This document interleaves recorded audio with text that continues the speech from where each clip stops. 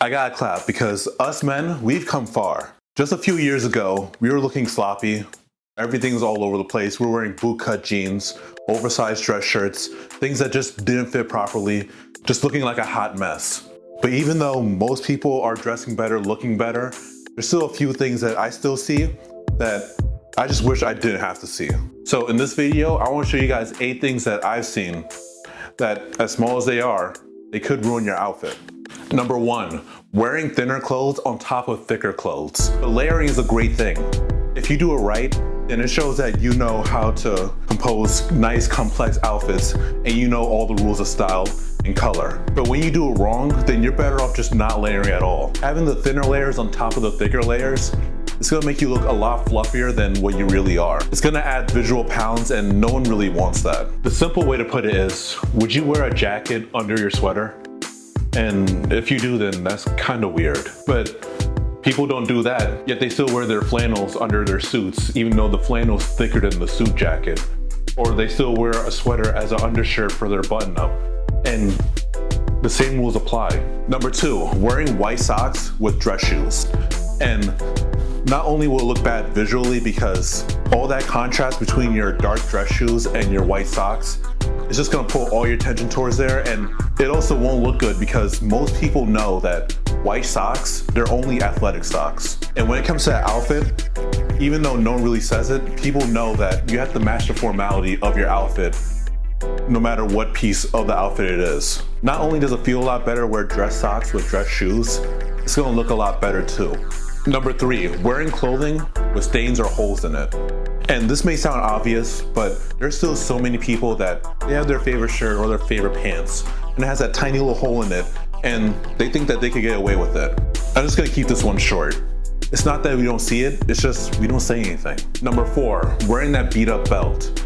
And this one's not as common as it used to be because I noticed that a lot of people, they like to buy designer belts if that's the only designer thing they have. But you have to make sure that the belt that you're wearing, that it's in pristine condition. Your belt is right in the middle of your silhouette. It's something that everybody's gonna see, especially when you tuck in your clothing. And nothing's worse than having that beat up belt that looks like you slapped it against the wall for 20 years. But I'm not saying to go out and buy an expensive belt. I'm also saying that you can't keep wearing that belt that you bought that one day because you forgot your belt. Or you can't keep wearing that belt that's clearly in the wrong size because all the wear and tear from your belt is mainly because people are getting their belts in the wrong size and they're making makeshift holes or they're tightening it too much, and that's what's causing the stress and that's what's causing your belt to look worn out a lot faster. Number 5, ruining the visual flow of your outfit. What I'm talking about is when people, they wear their dress clothes and the fits, they just don't match.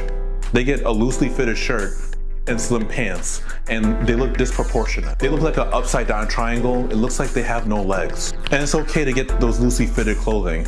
Sometimes it's better for your body type, more comfortable, whatever it may be. Just make sure that the fit on your top matches the fit on your bottom. Number 6, not caring about your shoes. And this might sound a little funny because I know a lot of people like to spend all their money on shoes. But this is talking about those people who, they never dress up.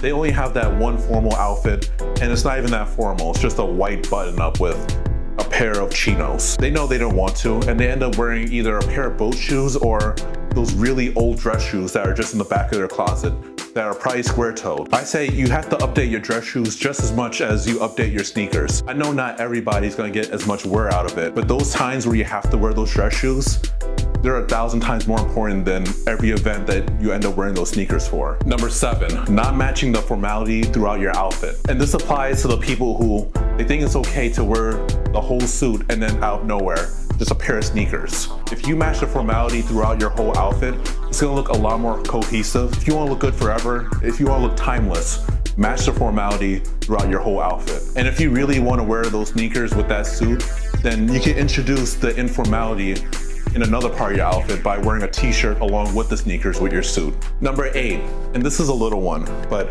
a lot of people, they still miss it, and that's having really contrasting stitching on their clothing. I still see people who, they have that white button-up shirt, and for some reason all the stitching all around it, throughout the collar, throughout the whole shirt, is red or blue or black, and it just stands out.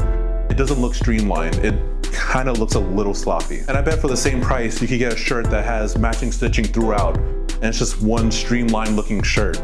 It's also gonna make it a lot easier to build an outfit with that shirt or with those pants when you don't have to worry about matching the threading on your pants or on your shirt. But those are the 8 little mistakes that I still see guys making their outfits that sometimes ruin them. If you guys found this video helpful, make sure to like the video. And also be sure to subscribe as well. And also follow me on Instagram because I'm posting a lot of content on there that you won't see on this channel. But I'll see you guys next time.